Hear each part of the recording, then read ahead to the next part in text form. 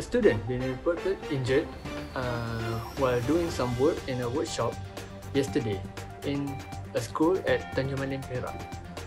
The scene have been caught on CCTV and goes viral on the internet.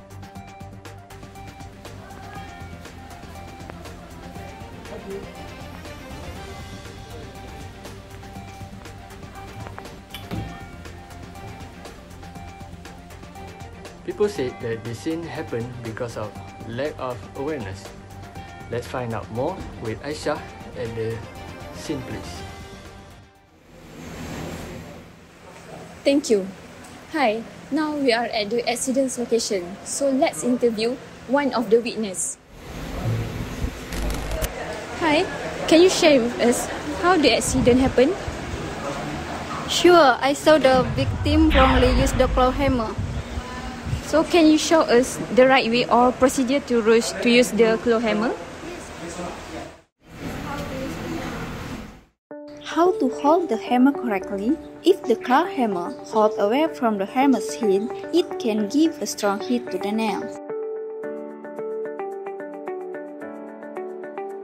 When pulling out nail from the wood using the claw, lift it up using the right amount of pressure to fully remove the nail. So can you show us how to store the claw hammer? Yes, sure. Avoid the hammer coming into contact with water to prevent rotting in the wood. To avoid corrosion, the hammer should be stored in a dry place. And the last one, hammer should be neatly arranged on a tool panel or shelf. Thank you. Back to the studio. Meanwhile, in Sabah, also happened the same case. Luckily, this girl is not injured.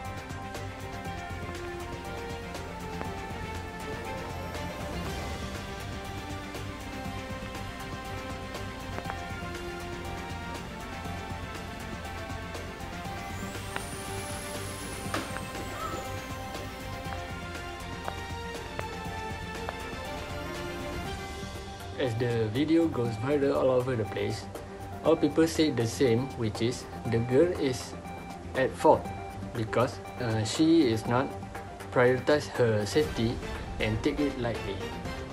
Let's see what Aisyah got for us. Thank you.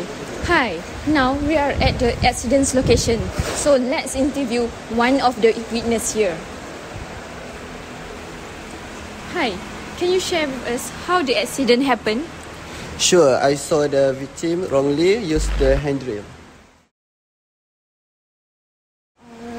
So can you show us how is the right way or procedure to use the handrail? First, choosing the right drill bit must be suitable with its use. Second, put in a drill bit. Third, drill the pilot hole.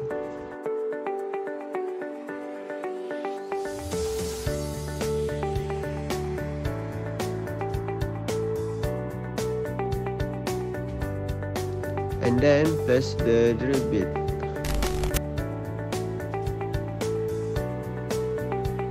Start drill, press on the handrail.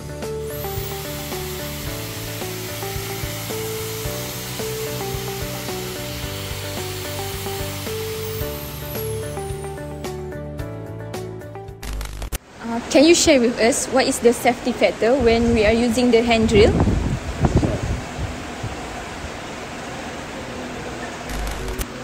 Next, can you show us how to store the hand drill? How to store a hand drill? First, drill points are arranged in each space according to size. Second, the plug wire is coiled and secure using a suitable fastener. Lastly, store in the closet. These wires are kept in the correct part of the chamber.